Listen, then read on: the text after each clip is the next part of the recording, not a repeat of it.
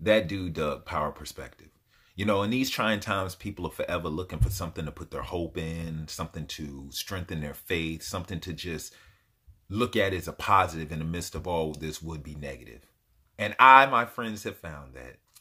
Ladies and gentlemen, Earl Simmons, better known as DMX, was on Instagram today on the Sabbath reading the Bible. And I don't know about you, but DMX reading the Bible is an American treasure we should all enjoy. I personally believe DMX is the most faithful, ferocious, spiritual, violent, vulgar, yet tender soul I have ever had the joy of listening to. I have all of DMX's albums from his Dark and Hell is Hot to Grand Champion, which pretty much gives us nothing but volume after volume after volume of barking, biting, robbing, stealing, everything that is needed for the mold of the master's hands. So it is nothing but fitting for DMX to be the one to be our spiritual guidance through all of this.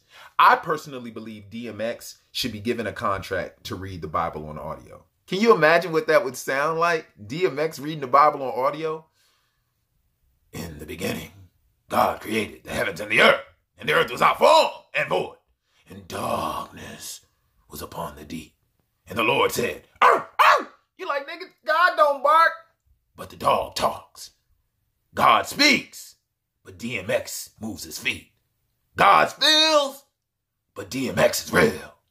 I personally would take it a step further. I think DMX should open his own church. That's right. It should be called First Mount Rough Rider or Def Jam Baptist or whatever. I personally would go. Can you imagine that? DMX is the pastor.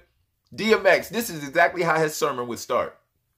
DMX and my dogs bite. Fuck these niggas that go against Christ. You like, yes, amen. Fuck these niggas that go against Christ. I didn't know you could put a cuss word and Christ in the same sentence, but if he's letting DMX do it, why can't I?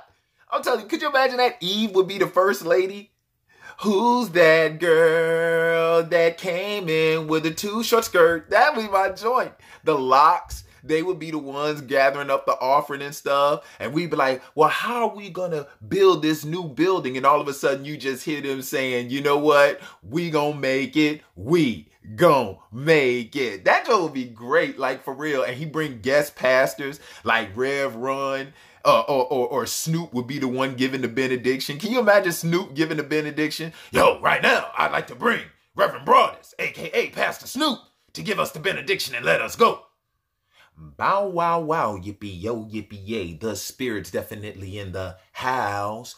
Bow, wow, wow, yippee. Yeah, Snoop. The spirit is definitely in the house. I said, bow, wow, wow, yippee, yo, yippee, yay. The sounds of the Lord's voice brings me to another day. I was like, yes, I'm coming to this church.